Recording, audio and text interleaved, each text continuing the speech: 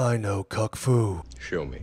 Deja vu. It's your returning champion, Elgintensity, aka Wolfgang Trapedeus Broadsart. So Haymaker is an autonomous gym that's starting up now in Chicago. The aim is to establish more networks of self-defense. Look at this thug.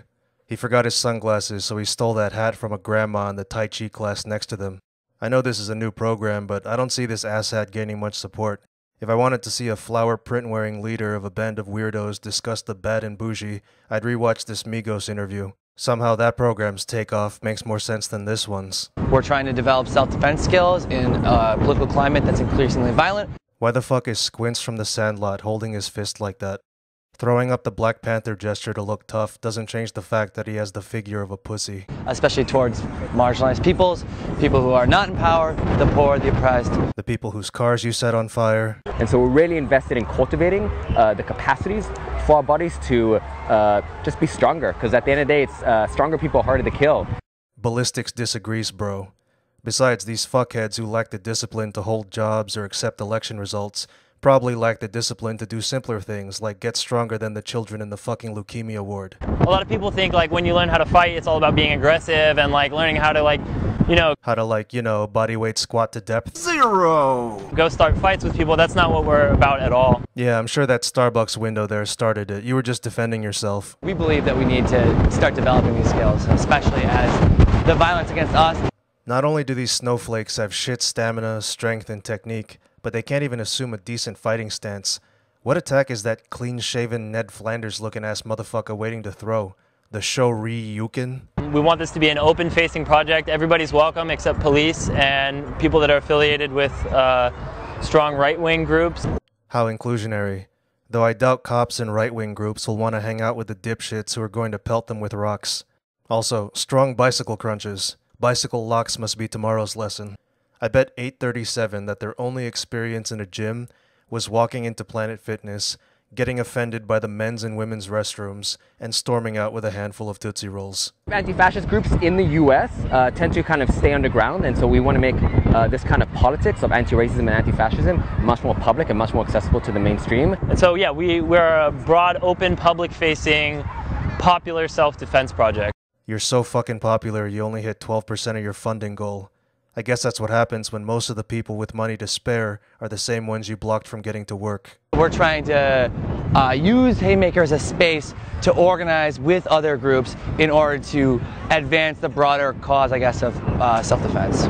I know you're not supposed to underestimate your enemy, but if CrossFit has taught us one thing, it's that rebellious twinks who think they're special inevitably destroy themselves. Drake and Andre the Giant looking ass motherfucker. It was all a dream. Growing up, my brothers and I always talked about playing in the NBA one day. Now your father LeVar does all the talking, lying through his wooden teeth. Why not the norm? Because norm was boring. Yes, a normal life is boring, and if you keep letting your dad manage you, your superstardom's close to post-mortem. A movement allowing us to be entrepreneurs, not just endorsers. So monotone. That's what Big Baller Brand stands for. Big Baller Brand?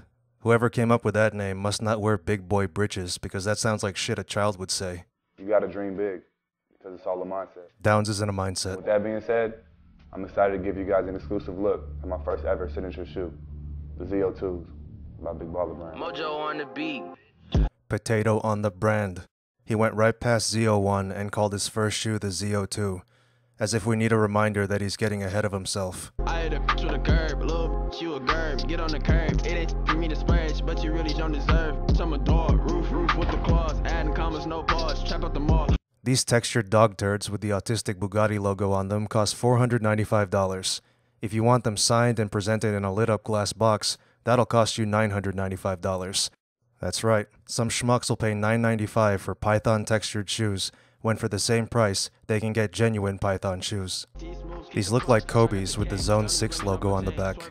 Still, they look better than Steph Curry sneakers, but the pricing, branding, and public response are as ugly as the Warriors blowing a 3-1 lead. Everything he want gay. I think gay guys have better taste in shoes. Didn't flinch. Creating a shoe was a lot of fun, especially being able to add my own creative input throughout the process. DeLorean finish. Well, these Air TJ Maxes definitely take me back in time, because they look like something out of the late 90s. All I'd need to complete the ensemble are an academics jersey and a pair of Jinkos. But keep 30K on my wrist. Watch your eyes, it's fatigue. I look forward to working with my fellow athletes, pushing the culture forward, empowering the upcoming generation. The dumbasses who wear these hunks of junk in the upcoming generation won't get robbed over them, so that's empowering, I guess. In the meantime, I'm gonna get after it in the gym. My priority is to train and get ready for the NBA. Thank you guys for all the love. You're welcome for the love, fuckface. Hey, you etched out the Infinite Warfare trailer. This one is for the culture. If you flop in the NBA, you can always become a CrossFitter. In that culture, ugly, overpriced shoes are all the rage, until they get discontinued like these shit kickers did.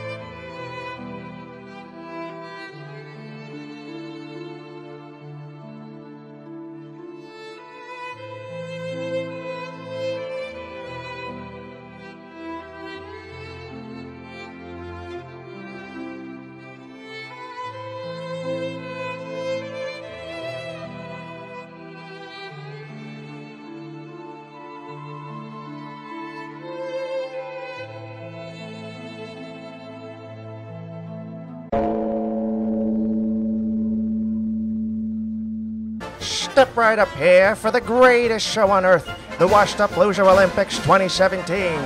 With so many dimwits in body armor lining up to get roasted, it's like we're watching Game of Thrones, but unfortunately we're watching the CrossFit Games, and I'm Asian reporter and returning champion Elgintensity, aka Ben Trapiro.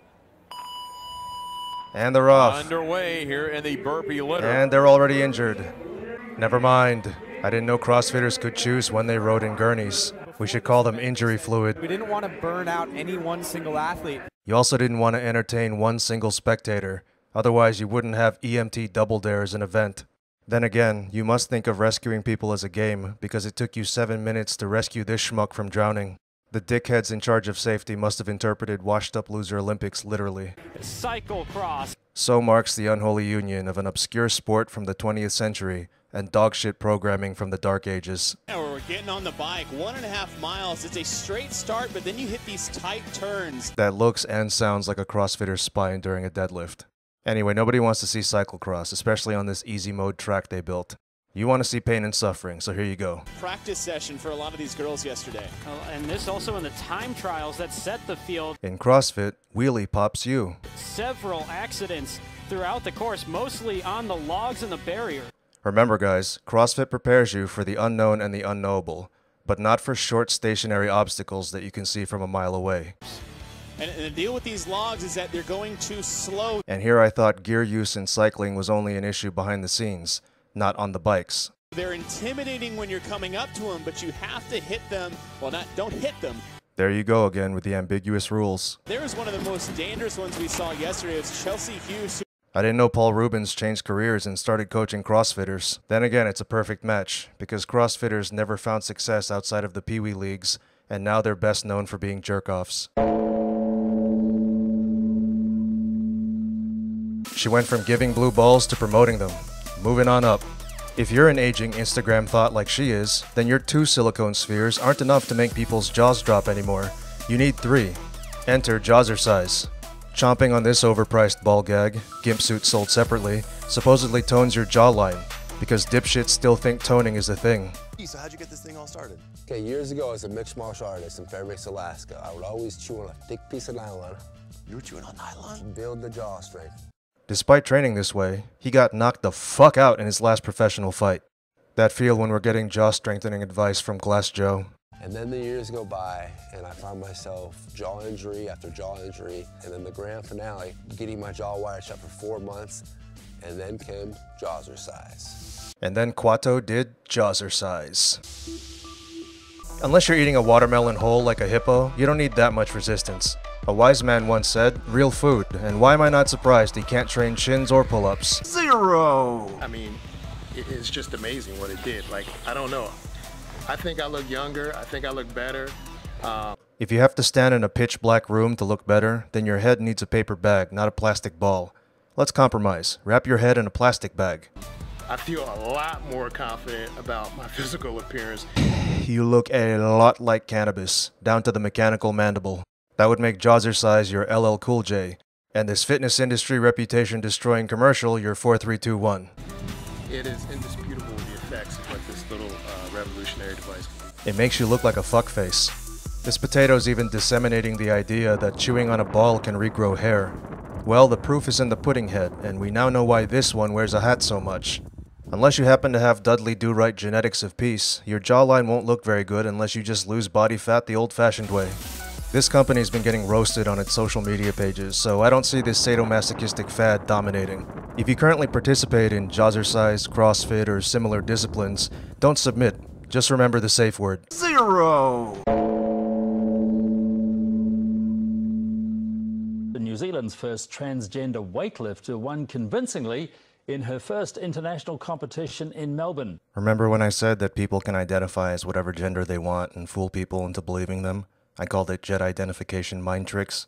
Well, here it is in action. Walking out onto the international stage for the first time as a woman. From New Zealand, Laurel Hubbard. Meet Laurel Hubbard, a 39-year-old weightlifter who transitioned to a woman in his mid-30s and used to compete in men's weightlifting as Gavin. Not only is Laurel competing in women's weightlifting now, but he stands to represent New Zealand at the 2017 Commonwealth Games. This is like the Ben-Hur episode of Futurama, today. Laurel Hubbard knew all eyes were on her, and her first attempt betrayed some anxiety. What a mellifluous feminine voice. 0! The fact that he goes by Laurel and looks like Hardy is appropriate because calling that a woman constitutes modern-day physical comedy. She's feeling really good, a little bit overwhelmed, but she's happy with her performance. So happy to beat girls at weightlifting. Because he lacked the testicular fortitude to compete against other men, he decided to compete against athletes who lack testicular anything. She is who she is, and it's just... bullshit? It's the way the politics and what the New Zealanders have decided. Politics. Too bad science isn't an election. The International Olympic Committee's guidelines on transgender competitors actually determined that Laurel was a woman. As you can see, a male just needs to declare he's a woman and have low enough levels of testosterone.